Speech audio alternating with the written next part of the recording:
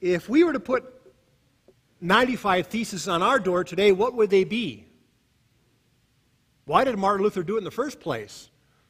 Well, something had to be done with these crazy things the church was doing, right? Purgatory, what is that? Something the Lutherans don't really attest to. That's either heaven or hell, right? This purgatory thing, to pay for members to leave purgatory, what is that all about? And just other things too. My question is, what would we change today? I mean, we are a reforming church, right? We're born out of the Reformation, Reformation. How are we reforming today? And is that always a good thing? Or sometimes is it questionable? How are we open to new ideas or the way things are changing? I mean, Martin Luther really wanted people, the ordinary people, the folks, to understand what was going on. They didn't read or write, well, shouldn't say that. They didn't read so much Latin or Greek or Hebrew. And so the people had to figure out from the priest to tell them what the Bible was saying. And Martin Luther said, no, it's for each person to read and understand and to take in for themselves. And so he spent time translating into German so that everyone could read. He also gave the people the large catechism so they could confirm their kids at home, so parents could teach their children. It was their jobs to teach the children. So he turned the tables quite a bit on the church at that time. And so they asked him to recant, of course, and he'd written many, many manuscripts and passed them around, tracts of theological arguments. And they told him to recant, and he said, I can't do that. Here is where I stand on these issues. What would we do today if we were to reform the church and put our theses on the door? Are our faith practices and our theology written in stone? I mean, some people say, the Bible is clear about such and such and so. It's written in black and white. Obvious, this is the answer. Is it? Not to be argued, not to be debated or talked about, or other interpretations to be introduced? What has changed since the Reformation? What have we done differently now? What kinds of things mark us as Lutherans? Now, there are different denominations of Lutherans, we know. When I tell my friends I'm Lutheran, but I'm the ELC Lutheran, tend to be a little bit more progressive in some ways. We let, that women can be ordained, and even people who are gay or lesbian can be ordained and be pastors. A lot of things have changed since Martin Luther's time. I'm reading a book by John Dominic Crossan, who is a priest and a biblical scholar. He and some others had what was called the Jesus Seminar from years ago, and they were tracking the historical Jesus as best they could. But a deep man of faith. He's Irish, and so when you listen to him, you can hear that Irish inflection in his voice. In the book, he describes how God gives us good things and how sometimes we subvert it to evil.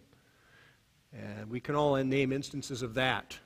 Even a friend of mine in the tech study group, who is a pastor, said, I wanted on the ELC pastor website, this is a test. And I wrote something in there very good, very positive. And I wanted to see how long it would take to go negative. He said, 12 minutes.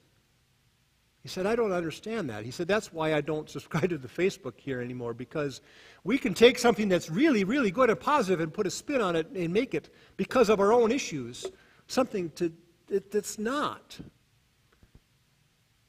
Twisting over time. And I think Martin Luther was looking at that kind of thing and say, you know what? The Catholic Church at that time was twisting things and making it its own, and they're kind of far from what Scripture's saying.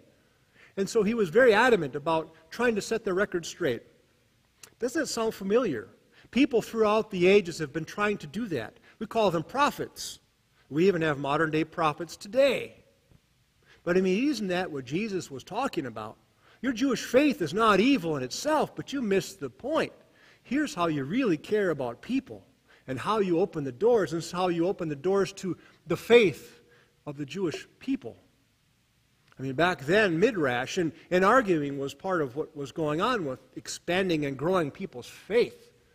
They didn't simply say it. It says in black and white, and that's what it's going to say, and that's what I believe.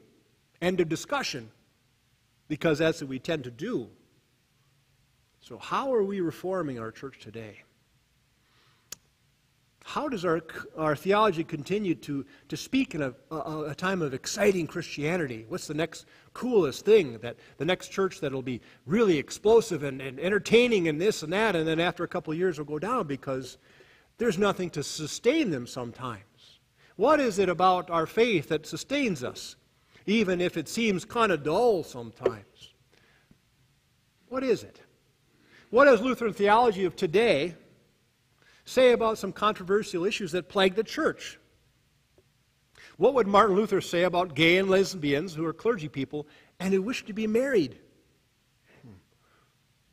What would Martin Luther say about our current political election process? He talked about two kingdoms. One was a civil, that restrains evil and provides good boundaries, and it can be good, and pray for our government because they are a way of helping us.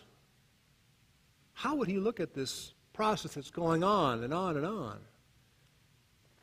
What would Martin Luther say about being relevant in today's world? I was telling my brother the other day, we should get little bracelets, WWMLD. What would Martin Luther do? I said, no, that's a little sacrilegious, because, the wristbands of WWJD, what would Jesus do, were popular a few years ago. But what would we do as freed people of Christ? In John it says that Jesus set us free, that sin is not that stays in us.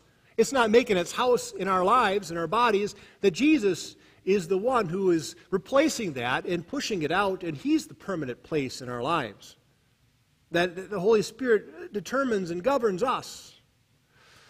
I want you to look at your bulletin inserts for the Romans 3. Check it out. Verse 22, just check it out. And I want to point out something that's very interesting to think about, and it encapsulates Lutheran theology very well, I think.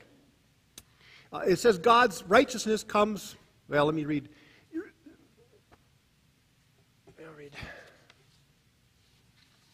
It's here somewhere, I have it written down, but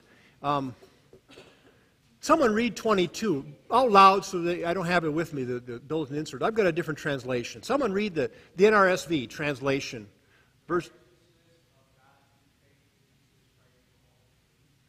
The righteous faith in Jesus Christ. So the word is faith in Jesus Christ. In Jesus Christ. Let me read you a translation that's a little more recent. It's under a lot of biblical scholarship too. God's righteousness comes through the faithfulness of Jesus Christ for all who have faith in Him. You see the difference? Faith in Jesus or the faithfulness of Jesus. What does that tell you? In some ways, we take this good thing about faith in Jesus and we say, I'm in charge of this. It's up to me. Faith in Jesus, it's all up to me. It's what I do. The new translation, the faithfulness of Jesus Christ, it's something Jesus does.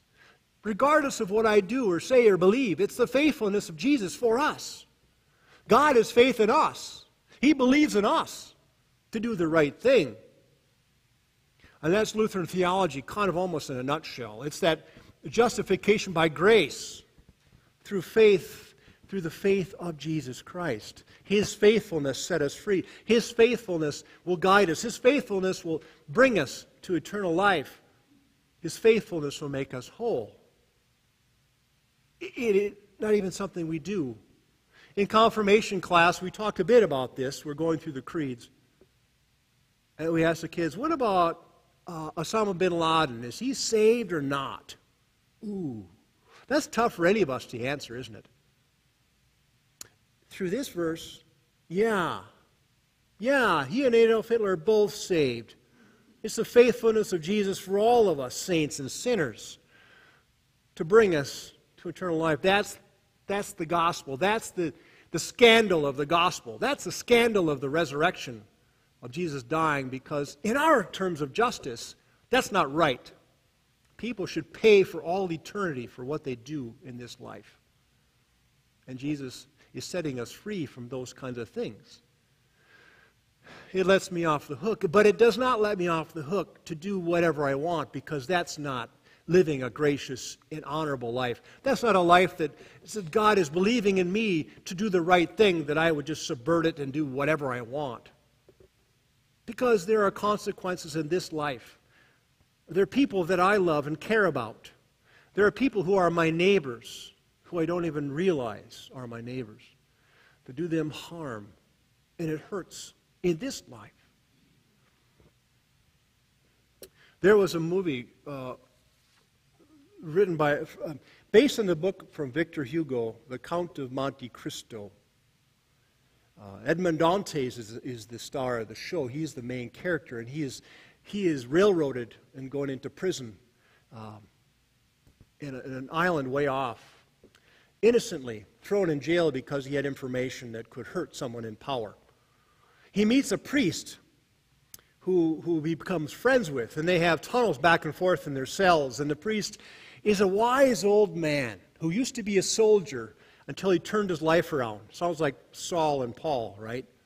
He becomes a mentor to this young Edmond Dantes, and they are digging their way out of this hole, and they happen to find some roots, and they're getting close to going to the outside. But the tunnel starts to collapse, and the priest is hit with rubble, and as Dantes pulls him out and lays him out on the floor, the priest is dying, and the priest tells Edmond to have faith that things are going to be okay. And Edmond tells the priest, he says, I don't believe in God. Where in the last breath, the priest says, it doesn't matter. God believes in you. Isn't that what it's all about? That God believes in us and hopes that we'll do the right thing. And knowing full well that we often miss the mark. That we need to be brought back. That we need to reform and think about what our theology is all about. To address issues in a thoughtful and wise way. That we think, this is who we are as Lutherans. We do because we love. And because we are loved. And that always happens first and foremost. And regardless of what we do, we are always loved. In the Jeremiah scripture, it talks about the God was saying, He wrote it on your hearts. In that passage, it's very, very telling in some ways. I will put my instructions within them and engrave them on their hearts. How often have we heard that? Engrave them on our hearts, the words of God, on our hearts. In the Midrash, there's a story of a couple Jews, a mentor, a disciple, and a rabbi. The disciple says to the rabbi, why is it that it says engrave on their hearts and not in their hearts? I would think it would be in their hearts. And the old rabbi looked at him and said, he graves it on their hearts because the hearts need to be broken in order for the words to fill the heart. And we all know what that's all about. Sometimes we need our hearts to be broken in order to really, really hear the words. Sometimes when we're in our lowest moments, we can feel and hear the words of God clearer than any other time. And this is the God who embraces us and tells us that this is the Jesus who comes to us, whose heart was broken for us so that we may be filled with life and hope and faithfulness to God. Amen.